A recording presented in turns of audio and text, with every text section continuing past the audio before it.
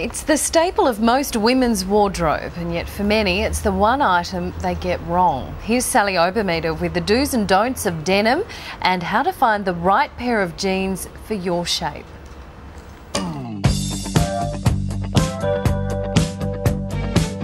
There are jeans for all different types of body shapes.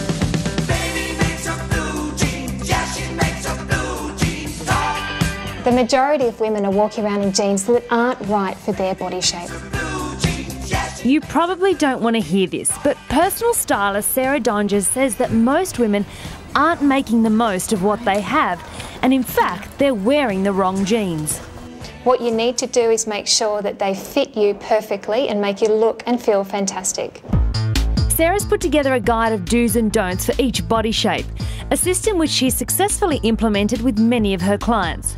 So Carol is an hourglass? Yes, so Carol is our hourglass figure. So her shoulders and hips are in line, and she's got a definite waistline as well, which we really want to show off. But what we don't want to do and what we want to avoid is anything that's too big and baggy through here, because that will make this area look a lot bigger than what it is. So what we've done is we've gone for something quite tight through the thigh, higher in the rise as well, and also it's quite hugging through the bottom. You really have to avoid small pockets on the bottom. Right, because otherwise it just makes the bottom look bigger? Absolutely. So Anna is a classic rectangle straight up and down. What we want to do instead is to give her some curves. So what have we gone for? What we've gone for is a pair of skinny leg jeans here, and we've gone for fading through here as well. What does that do? It's really highlighting that area, so it's making it look like it's quite shapely through here. Okay, fantastic. And we've also, these lines across here are fabulous for giving her curves. Right, so that looks wider than it actually is. Absolutely. Okay.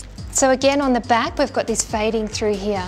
So it's drawing attention to this area and it's making it look quite curvy as well, which really makes people look straight there. Curvy bottom. Curvy bottom. Lovely, great, good illusion. So a pear shape like Claire is bigger in the hips and thighs than the shoulders, is that right? That's right, yep, definitely. So what it is, we don't want to widen this area at all, because we want to even it up to the top half. Rightio, so what should they avoid? What they should avoid is skinny leg jeans. Right. Any kind of fading through here as well will draw the attention to this area. Okay, so that's why you've gone for just a dark pair of jeans, one colour.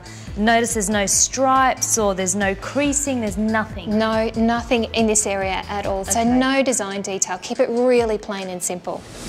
So Maria's our apple shape. What have you done with her? So she's our perfect apple shape. So all of her weight is on her tummy, but she has fabulous legs and a really good backside. So that's what we want to show off. But what we do want to avoid is anything too low in the rise. So any kind of muffin top look is not very good at all. So nothing to accentuate the problem area? Not at all. So the advice for apple shapes then is go the tummy trimmer jean and get a bit of kind of a through here. Yep, definitely.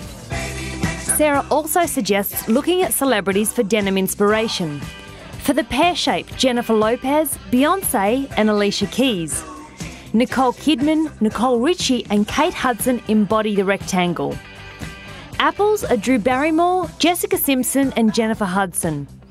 And as for the hourglass, Jessica Biel, Kim Kardashian and Scarlett Johansson.